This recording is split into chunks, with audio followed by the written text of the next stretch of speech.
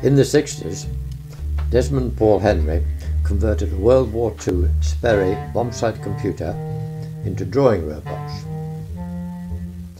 He was a pioneer in analogue computer art, and some of his drawings are in the V&A collection.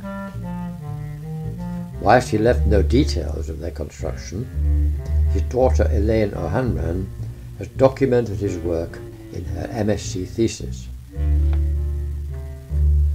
We reverse engineered his robot from his drawings. Elaine approved the results. The Homage to Henry project benefited my work, leading to further creative exploration of the concept. Simple instructions can lead to complex outcomes. Paul's approach was to follow where his robot led, sometimes adding enhancements by hand, producing a large body of inventive work. In the robot which mimicked Paul's work, two identical DC motors in near synchronization were used. These were similar to the Sperry's airspeed and windage controls. Lastly, a circular turntable was added as he had driven his from a third motor in the bombsight computer. My later versions focus more on line-to-line accuracy.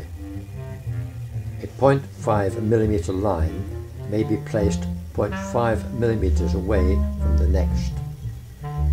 The control of the XY relationship to a very close ratio of 1 to 1.002 is achieved. Further enhancements are a Sun and Planet X drive, an elliptical turntable, and a motorized pen lift facility.